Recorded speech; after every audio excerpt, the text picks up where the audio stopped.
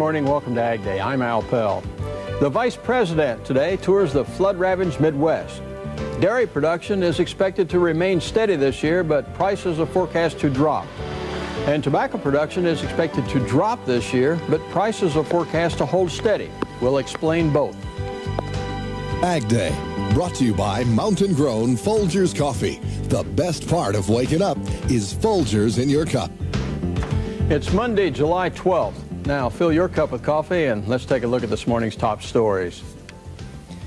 Vice President Al Gore today will visit parts of the flood-ravaged Midwest. He wants to see for himself the damage that's estimated to total well over $1 billion. Gore is promising quick federal action on a $1.25 billion federal aid package. A disaster relief bill will go to Congress this week, and administration sources are predicting quick passage. In addition, Gore says, county-by-county disaster declarations will be made in the next 2 weeks. And as a side note, the flooding is affecting the livestock industry. 2 slaughterhouses in Denison, Iowa have had to close because the flooding reached the packing plants.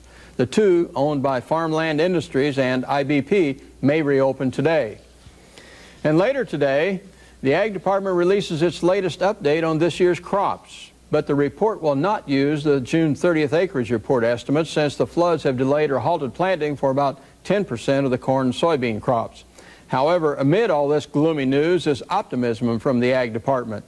The USDA's chief meteorologist, Norton Stroman, says if we get good weather for the last half of July into August, we could still have good yields. For those crops that are not in the low-lying areas, that are not flooded out, the combination of cloudy skies and relatively cool temperatures have slowed development. So we're seeing a crop which, while we don't see a lot of the crop except in Minnesota, in what we call poor to very poor condition, a lot of it's in fair condition. It will respond very nicely if we get improved weather. And so the weather during the July-August period is going to really be the key to what this year's crop will turn out to be in terms of yield. But will farmers be able to replant their crops? Stroman says that's unlikely. He predicts that in some states as much as 15% of the crop will not be planted this year. The reason that this is so critical in the northwest part of the Corn Belt, not only is this an area which has been prevented planting, even the late planting, but this is also an area which is exposed to the highest probability of having an earlier than normal freeze, or a freeze, even a normal freeze at this state still would not allow enough time for the crop to mature. So these farmers really have very little option in terms of planting. Analysts are expecting the USDA's crop report today to show a decline in the number of planted acres for corn and soybeans. The private crop firm Sparks Companies estimates that the soybean planted acreage at 59.3 million acres. That's more than 2 million acres less than last month's USDA estimate. And Sparks is predicting corn acres at 74 million. That's just slightly less than the Ag Department forecast last month. Members of the Governor's Ethanol Coalition are meeting today in Chicago. They'll get the results of a study looking at the impact that a 10% blend of ethanol and gasoline will have on ozone formulation. The ethanol industry is still mired in a conflict over whether its use will help or hurt air pollution. The Environmental Protection Agency is scheduled to decide if ethanol should be included in federal orders to clean up pollution in some major cities. Also today, a delegation from China will be in Idaho. They're touring the barley production facilities and talking with Ag Department researchers. China is the fastest growing multi-barley importer in the world. Meanwhile, food buyers from India are in Kansas City, Kansas today. They're here to learn about the mechanics and structure of American wheat production, storage, quality assurance, marketing, and transportation. And not to be left out, a delegation from Russia is in the U.S. inspecting pork production facilities. Now, this is the end result of a conflict between the 2 countries over the safety of U.S. pork. The Russians in April banned imports of U.S. pork, saying it is not certified as being free of trichinosis. A decision on whether to lift the ban is expected after the group returns to Russia next week. Meanwhile, the Ag Department expects that meat imports this year will be too low to trigger a quota or other device to protect domestic producers. Total imports in 1993 are expected to be just over 1.25 billion pounds. That's about 100,000 pounds less than the trigger amount. And next, Can man improve on nature? Well, take a look at this wetlands in Mississippi. The people who built it say they did a better job than Mother Nature. The story a little later on Ag Day.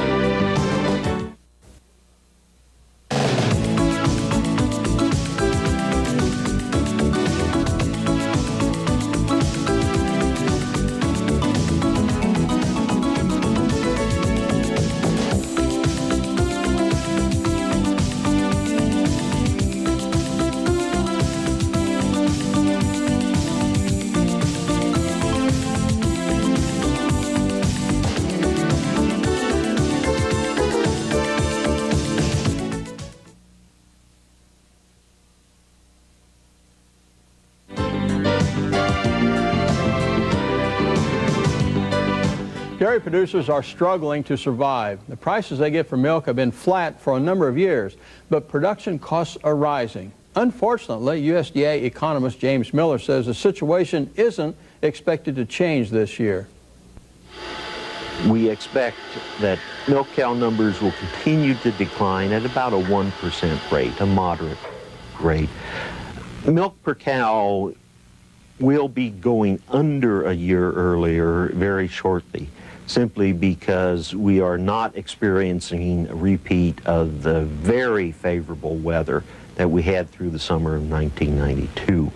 Milk production during the summer will be somewhat below a year earlier, possibly coming back closer to a year earlier towards the end of the year. For the year as a whole, we expect milk production to be about the same, maybe just barely below a year earlier. And Miller says dairy prices are expected to fall in spite of the reduced production. It's the reverse for tobacco growers. Ag Department economist Werner Grice says production will drop this year, primarily due to cheap imports, but prices are expected to hold steady. Well, tobacco production was up in 1992. We anticipated that it will be down in 1993. Primary reason that it will be down is because of increase in imported leaf. Cigarette manufacturers are using more and more cheaper imported leaf in their discounted brands of cigarettes, which are gaining a larger share of the market. Both developers and environmentalists are eyeing a wetlands near Pascagoula, Mississippi. It's new, but the question is it also improved? Reporter Tyson Guerra says their answer will affect all coastal areas where development is underway. Mississippi State University marine resource specialist Dr. Mark LaSalle spends much of his time mucking around marshland. His work is being done near the Pascagoula, Mississippi Chevron refinery, where the company created about 30 acres of marshland to replace wetlands filled in as part of an expansion project. It's now saltwater marsh. We actually excavated it down so that it would become tidal and then planted marsh grass, and we're real pleased with the results. LaSalle's study compares constructed marshes with natural marshes. Largely in terms of whether or not it has the same plants and animals that you typically find in a natural marsh, and whether or not the system as a whole provides similar functions. LaSalle's study is important because little is known about whether constructed wetlands support wildlife and fish as well as natural wetlands. The key here is that we're trying to compare them for the first time to see how well they compare to each other. Wetlands construction is one option to developers who fill in wetlands.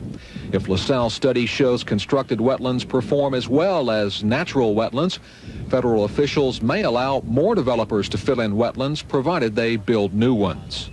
We can't just go out there and say, well, I've got 6 different kinds of fish and I've got more or less here. We need to get some good numbers. LaSalle is confident his 2 sampling techniques will yield the good numbers that are needed. He says preliminary results show plant growth and survivability seem comparable between natural and constructed marshes. It's still too early to tell about the fish, shrimp, animals, and mammals. Similar studies are being conducted in other parts of the country. They'll continue for another 2 years.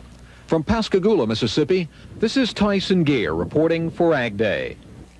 And now with a look at the first of the week weather, our very own Mississippi native, Wendy Howell. Hey, all right.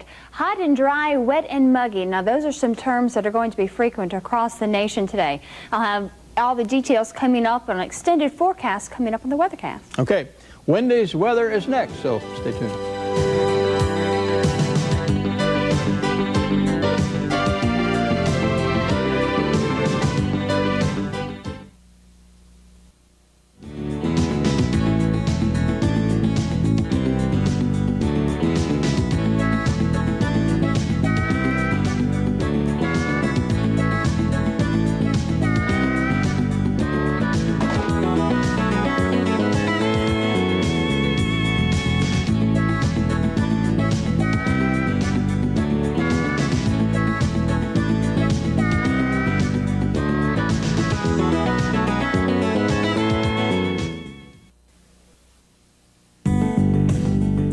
AgDay weather is brought to you by mountain-grown Folgers coffee. Folgers, the best part of waking up. Good morning. All these hot temperatures may speed the ripening up for some wheat, fruits, and vegetables across the nation, but some crops further in the south may be stressed by all the heat. Waves of low pressure have been riding along the frontal system, and this front has managed to dip a little bit further down south over the weekend. But what's happened is that it's pushed the precipitation northward, so it looks like more rain is going to enter the states of Minnesota and Wisconsin. These states are going to receive some of the heavier showers today. Still some showers linger along the Gulf coastal states. They'll receive around a quarter to a half an inch of rainfall, and the southern Appalachians may receive some spotty showers. Temperatures are really going to begin to rise, and it's going to be a little stifling further down south. So if you plan to transport any livestock, remember the livestock safety index is going to reach the danger to alert category today, and it's best to transport early in the morning or in the late evening hours. Let's take a look at these overnight lows. These are the temperatures that you might want to put the fan in the windows. Leave the windows open. 70-degree temperatures, pretty warm, and dominate most of the eastern half of the nation. We're going to have cooler temperatures in the Pacific Northwest and over the northern Rockies. Temperatures dropping down into the 40s and the 50s. And it looks like some of these areas could use some of the warmer weather, but I don't think they're going to get any of that anytime soon. The 6 to 10-day forecast will show continued cooler temperatures across the Northwest. Much of the east will have above normal temperatures, and in the states where they really don't need warm temperatures, they're still going to find some in South Carolina and Georgia. Rain across much of the Pacific Northwest, corn and soybean region, and over the next 30-day forecast in much of the eastern half of the nation will still continue to find very warm temperatures, and it's going to be soggy across the same regions that we'll find in the 6 to 10-day forecast. The Pacific Northwest, the spring wheat areas, and some of the corn and soybean regions. Let's take a look at your Folgers forecast for the day. And in Athens, Georgia, partly cloudy skies with a high of 93. In Dodge City, Kansas, partly cloudy skies, the high of 94. At KTWO in Casper, Wyoming, look for lots of sunshine. And in Minneapolis, cloudy skies with a high of 76. Well, looks like those areas that have been real wet are also going to add several degrees of temperature. Humid. Oh, a little hot and humid. And if you could just push some of those precipitation amounts a little bit further to the southeast, sure would make some people happy. I'm sure it would. Thank you, Wendy. We've told you how the rains are affecting crops. Well, here's a new weather worry: heat. Analyst Jim Bauer explains when Ag Day continues.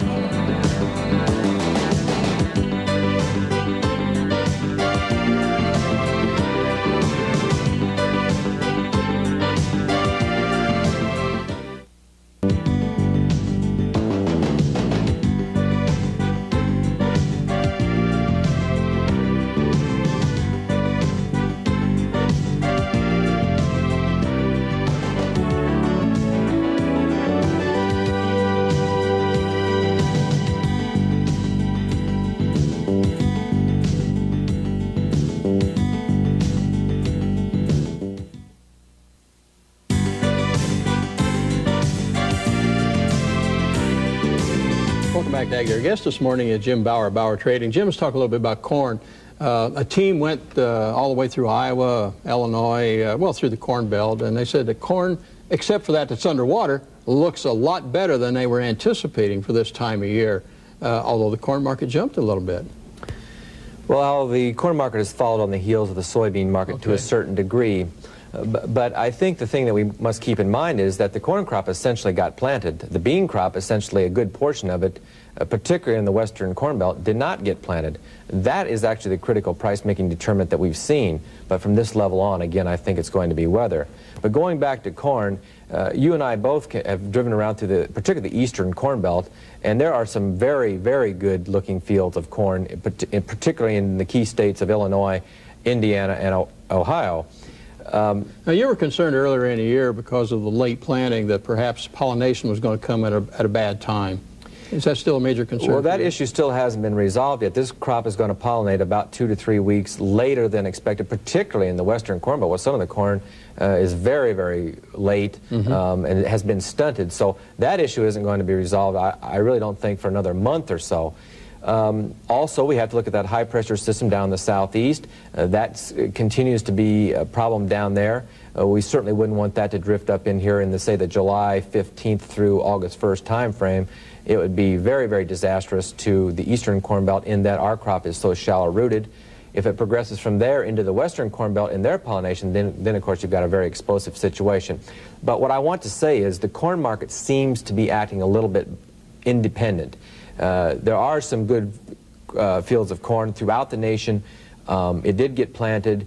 Certainly it competes with wheat, and I think wheat, corn, and oats have kind of gotten a little bit lethargic based upon their own fundamentals, whereas soybeans, because of the tightness, because of the high degree of volatility, because the media has really gotten onto it and really hyped it up, I expect the soybean market to remain quite volatile for the next 2 to 3 months, whereas the corn, wheat, and oats market may operate a little bit more independently than they normally would throughout, say, a normal marketing year, because their fundamentals by themselves really aren't as constructive long term.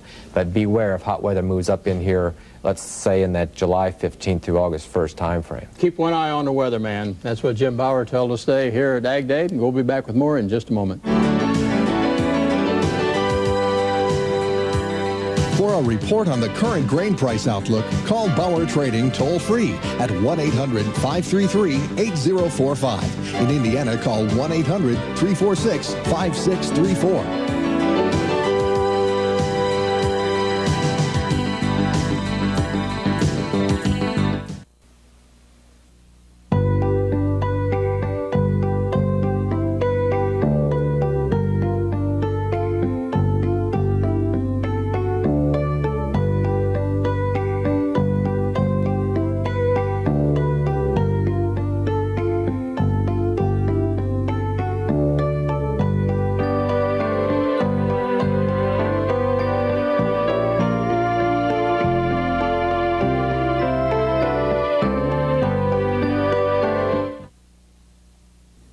U.S. farmers are moving halfway across the world to Russia, but they aren't finding anything like AgDay on TV there.